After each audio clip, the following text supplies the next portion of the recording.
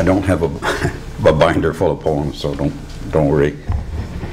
And everybody is taller than me, so I find myself always putting the bloody mic down.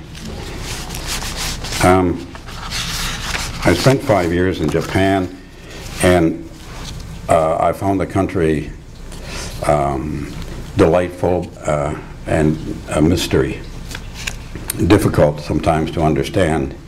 And a number of poems came from that, and they continue. I have 2 short poems,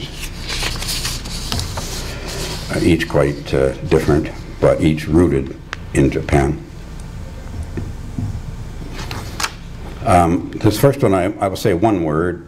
Yawata is the Shinto god of war, and I will use that word here. So,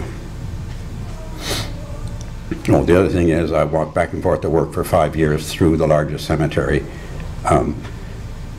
in Tokyo. A colonel cornered.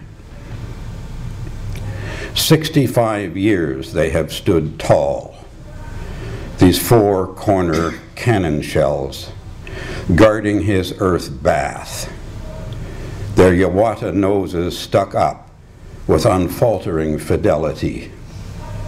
But note how this aging armor is corroded by mongrels who sniff all about, their wagging tongues salivating as they piss on such fascist phalluses, mongrels vigorously wagging their rear ends to kick stones at such rusting relics, reflecting the horror of hot steel thorns slicing into hope.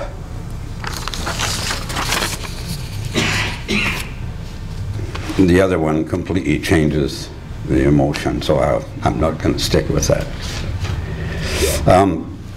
The Children's Encyclopedia, Grolier Society, 1937.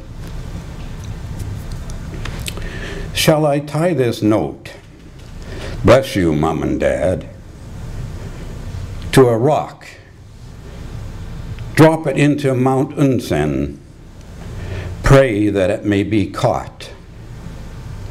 Or shall I let fly my bless your wisdom in the hope that the wind gods will find by the flying plum tree shrine?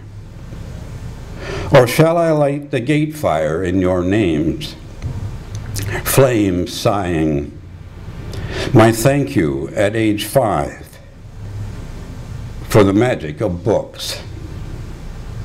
Or shall I, my way, water your aging grave, head lowered to reflect my gratitude into your warm stone?